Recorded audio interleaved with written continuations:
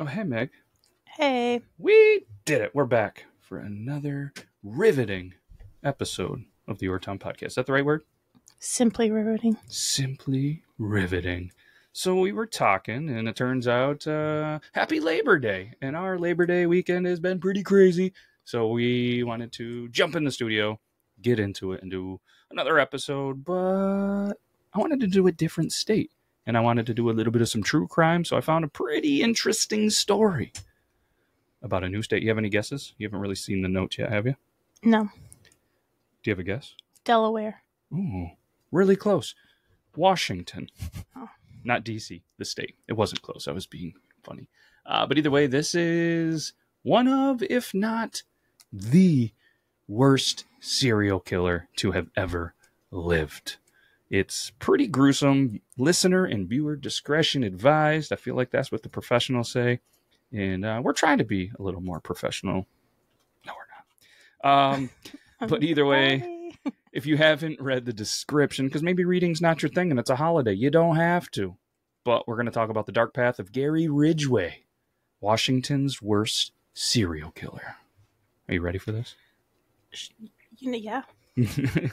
I mean, obviously, Gary Ridgway, also known as, maybe you've heard of them, the Green River Killer. Mm-hmm. Oh, you have? Kind of. Okay. The name rings a bell. This sick, twisted individual confessed to more confirmed murders than any other American serial killer. Over a period of 5 months of police and prosecutor interviews, he confessed to 48 murders, 42 of which were on the police's list of probable Green River Killer victims. And I'm not going to give you a spoiler alert. That number is less than actually they think. But you're going to have to listen or, I guess, skip ahead to a little bit more. But I say we do the introduction, get into this. Are you ready?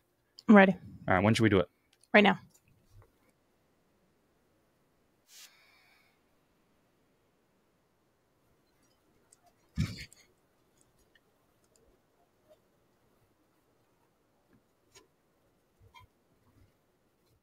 We did it. You survived the intro. Pretty cool. We made that ourselves.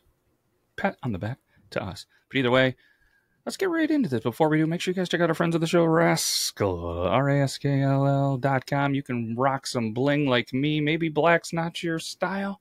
They got gold and silver as well. Check out our friends, Copper John's Labor Day weekend. If you're listening on Labor Day, it's the last day. You can get 25% off using code BeardLaws. If you're looking for a ball wash, go to theballwash.com.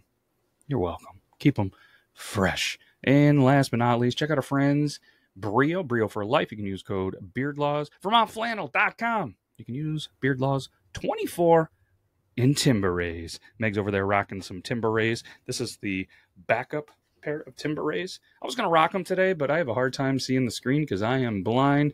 Meg, you want to rock these instead? Sure. Meg's rocking those ones instead. She just handed me the other pair of Timber Rays that she had. And which ones you like better? You got the, for anybody just listening, this one's all black with the wood on the side. You like the all wood with the red tint? Mm-hmm. Heck yeah. Timberrays.com.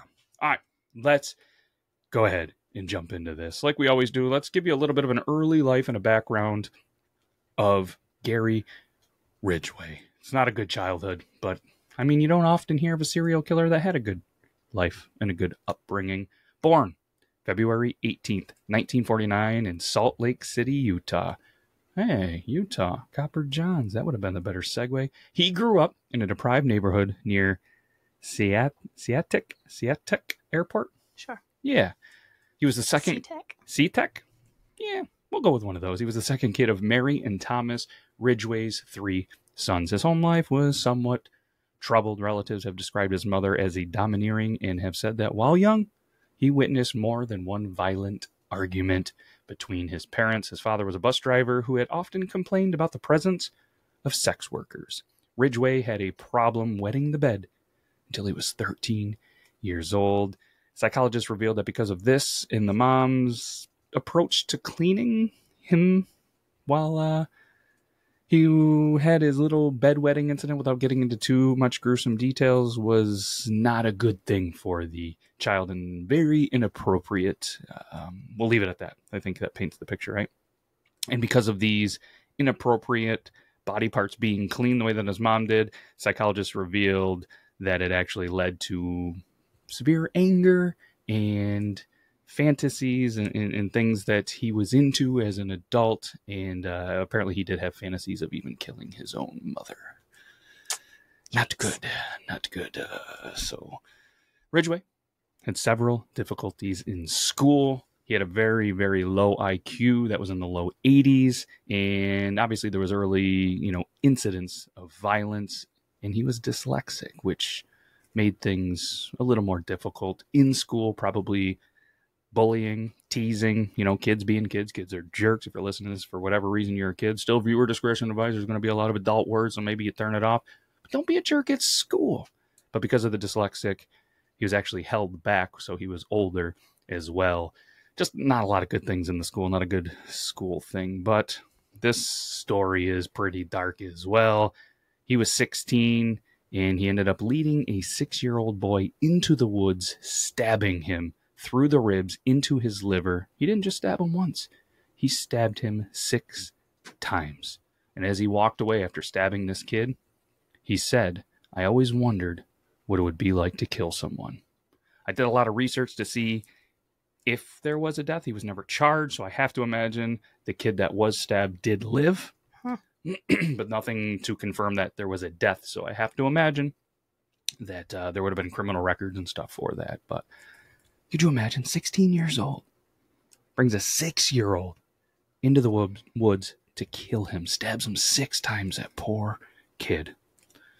Unbelievable. Sad. It is. He then graduates high school in 1969. He marries his 19-year-old school girlfriend, Claudia Craig. He then joins the Navy, and he was actually sent to Vietnam and served on a supply ship and saw combat. But during his time in the military, he ends up getting gonorrhea, which in a poll that I read for people that don't speak English, gonorrhea is one of the funnest words to say. It was voted. I mean, if you didn't know the meaning of it, it's a pretty fun word to say, right? Sure. But he gets gonorrhea from being with several sex workers. His marriage ends within a year. He then, goes on to marry Marcia Winslow and actually became religious.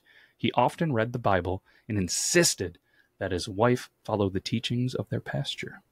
Even when married, he began in being religious, he would still solicit sex workers and would want his wife to engage in sexual activities in public, and even more disturbing, in areas where his victims' bodies were found. Oof. His marriage, no shocker here, ends, but not before having a son. The marriage ended not only because of the cheating, but it was actually reported that he would choke her in violent rages. You might be thinking, why are you talking about the choking? Why is that important? That's his means of killing people. And it started with somebody that he was loving while he was, air quotes, religious. So I think we just jump right into here to the first murders. Throughout the 1980s and the 1990s, Ridgway is believed to have murdered at least 71 teenage girls and women near Seattle and Tacoma, Washington. 71, it's believed. Wow. Unreal, isn't it? So in court, Ridgway later admitted that he had killed so many victims that he actually lost count. The majority of these murders did occur between 1982 and 1984. Most of the victims were either sex workers or runaways whom Ridgway actually lured along the Pacific Highway south. He gained their trust. He sometimes showed them a picture of his son. After engaging in sexual activity, Ridgway would strangle the women from behind by wrapping his forearm around their necks and pulling back with his other arm as tightly as he could. He carried out most of these killings in his home, his truck, or in very secluded areas. The bodies of the victims were typically dumped in wooded areas around the Green River near Seattle-Tacoma International Airport. Apparently, there's a thing for airports, huh? Back to the childhood trauma. And other sites within South King County. 2 confirmed and 2 suspected victims were also found in the Portland, Oregon area. The bodies were often led in clusters, sometimes posed, and usually in the nude. Ridgway would sometimes return to these sites to engage in necrophilia, though he later stated that it was kind of wasn't really sexually satisfying for him, but it was a way to reduce his need to seek out new victims, lowering his chances of being caught. To further mislead investigators, he would occasionally contaminate the dump sites with items like gum, cigarettes, and ripped materials belonging to other people. He even transported some victims' remains across state lines into Oregon to confuse authorities. Disgusting, isn't it? Mm-hmm. But the first known victims were actually found July of 1982. A unique kind of spray paint was found on clothing wrapped around the victim's neck, but the paint wasn't tested for nearly 20 years after. If it had been tested at the time, it would have been easier to link the murder to Ridgway. After 4 more victims were found, the King County Sheriff's Office formed the Green River Task Force to investigate these murders. The task force would often interview serial killer Ted Bundy in 1984 to kind of hear his opinions, motivations, and kind of try to figure out the behavior of the killer. He even said how he thought the killer would come back and that they should actually stake out the sites. But apparently, they didn't listen. He was even arrested in 1982 and 2001 for charges related to prostitution, not murder. He even took a polygraph test about the murders in 1984 and passed this. Probably why they don't use him much these days, huh? Mm-hmm. So sometime in 1985, he dates and then marries Judith Mawson, his third wife. They ended up getting married in 1988. In an interview later in 2010, she recalled how weird it was that his house had no carpet, which is thought how he wrapped bodies in the carpet, which would explain why he had no carpet. He really loved Judith, and according to him and reports of the 49 known victims, only 3 were killed after he married her. Only 3. Disgusting. In 1987, during the dating period, police took hair and saliva from Ridgway. Because of these samples, it actually helped the DNA profiling evidence for an arrest warrant. November 30th, 2001, he was at Kenworth Truck Factory working away. The police show up, and they arrest him on that warrant. They arrest him on suspicion of murdering 4 women 20 years before. The 4 victims named in the original indictment were Marcia Chapman, Opal Mills, Cynthia Hines, and Carol Ann Christensen. 3 more victims, Wendy Caulfield, Deborah Bonner, and Deborah Estes, were added to the indictment after a forensic scientist identified microscopic spray paint spheres as a specific brand and composition of paint used, guess where, Meg? At the Kenworth factory during the time when these victims were killed. So, pretty wild. Again, if they would have tested it right at the job site. Let's jump to August 2003. I know we're all over the place in the timeline, but I'm really trying to paint a picture as if I was a descendant of Bob Ross. Let's paint a pretty little gross crime, true crime podcast scene. They move him from a maximum security jail to a medium security jail. Apparently, they were close to a plea deal that would spare him the death penalty in return for a confession to more murders. I don't think anybody was ready for the actual numbers that we already told you.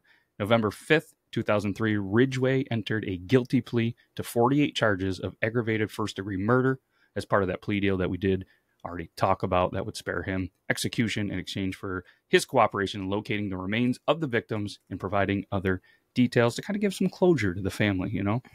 In his statement accompanying his guilty plea, Ridgway explained that he had killed all of his victims inside King County, Washington, and that he had actually transported and dumped the remains of the 2 women near Portland to confuse police. On December 18th, 2003, the sentence is in. 48 life sentences without parole to be served consecutively. He then gets another 10 years for tampering with evidence for each of the 48 victims, adding 480 years. Hopefully he's not a vampire and gets out. He led prosecutors to the bodies throughout 2003 and 2005. A hiker then finds a body that was also linked to him.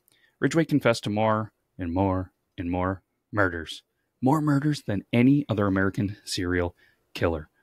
Over a period of 5 months. I didn't say that right. You didn't. I didn't say that right at all. We're going to rewind. Over a period of 5 months of police and prosecutor interviews, he confesses to the 48 murders, 42, which the police had on a list of probable Green River Killer victims. February 9th, 2004, county prosecutors began to release the videotape records of Ridgway's confession. In one tape interview, he initially told investigators that he was responsible for 65 deaths.